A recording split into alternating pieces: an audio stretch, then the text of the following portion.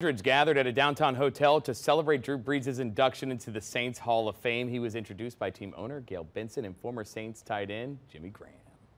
This group, Mickey included, believed in him, and what we saw was him rise with this city and bring this city back. Brees was quarterback for the Saints for 15 seasons, guided the team to that moment right there, Super Bowl victory against the Colts back in 2010. Brees spoke about his 15-year journey with the Saints. I've had the chance, as many of us have over the last 10 years of my playing career, to watch so many of my former teammates be inducted in the Saints Hall of Fame. And it's been a joy each and every time, because it just reminds you, honestly, of why we all played this game. We played this game to be the very best. We played this game to win championships. The Saints Hall of Fame also inducted longtime in-stadium announcer Doug Morrow.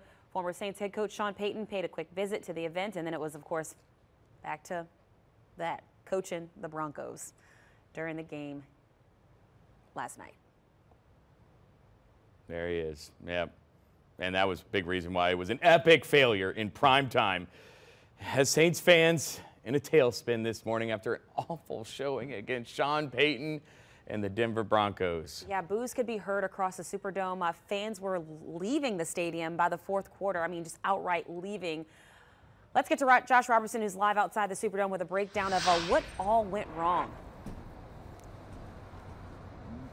Yeah, Kelsey, a lot went wrong, and you were just mentioning, a lot of Saints fans leaving the game early. That was well noted yesterday by the people that were there inside the dome. And, there's been a lot of chatter this morning on social media. There was actually a quote from Alvin Kamara, last night after the game was over. He was asked about that. Alvin Kamara was quoted as saying that he doesn't blame the fans for leaving early. He said he would have left early too. So there's disappointment all over the place from the fans to the players. And, it's a game that really had shaped up to have some potential. The Saints were on a losing streak, but they had a chance for this game to be epic with Drew Brees there at halftime with a lot of his former players, his former teammates getting inducted into the Saints Hall of Fame. You had Sean Payton on the opposite side, on the opposing side of the field. And so this was really something that Saints could have had a good time with, but really as soon as the game started, it was very clear that it was just not going to go their way. And by the end of it, as you mentioned, they couldn't wait for it to be over. The Broncos had the Saints number from the get-go. Sean Payton was clearly ready for his former team.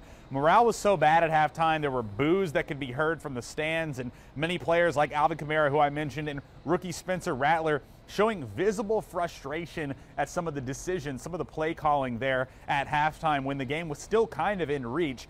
The final score was 33-10, but even that is misleading because the Saints, really, it was 33-3 with just a minute and a half left in the game. There was a garbage time touchdown that really didn't mean much. Some fans are now looking possibly for a change in leadership. There were some boos and some people yelling for Dennis Allen to maybe his time is up as the head coach of the Saints. But here's Dennis Allen himself after the game. We have to do a better job of winning the line of scrimmage. That's where it all starts. We have to do a better job of getting off the blocks.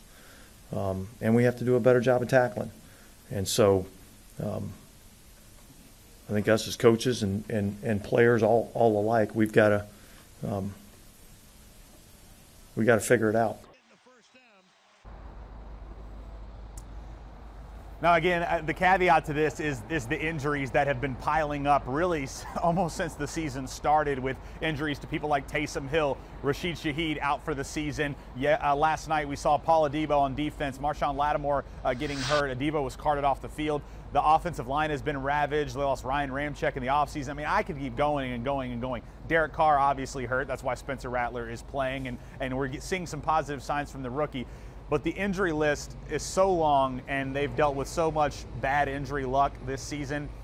A lot of Saints fans would say that's still no excuse to lose 5 in a row. And, it's always that next man up mentality. So they've been losing some close games, guys, in these last few losses. There have been some of them that maybe were within reach.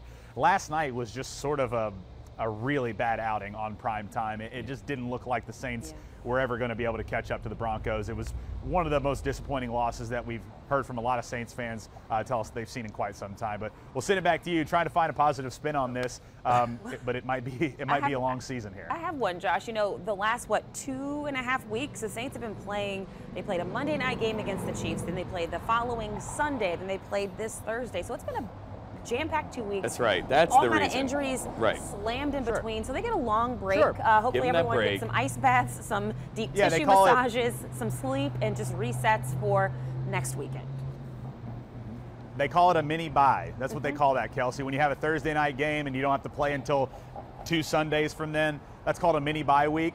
So they'll have their mini bye week. They'll have an actual bye week. They've got time for some of these guys to get healthy. The problem is that you're 2-5 in a division that all of a sudden looks pretty competitive. The Falcons look pretty good. The Buccaneers look pretty good. So you're 2-5 now. Right. The hard part is digging yourself out of that hole. There's still plenty of games left, but 2-5, it's very hard to bounce back and make it to the playoffs with that. Means that 12-5 is also possible. So I hear what you're saying. That There is you true. go. Only up from here. All right.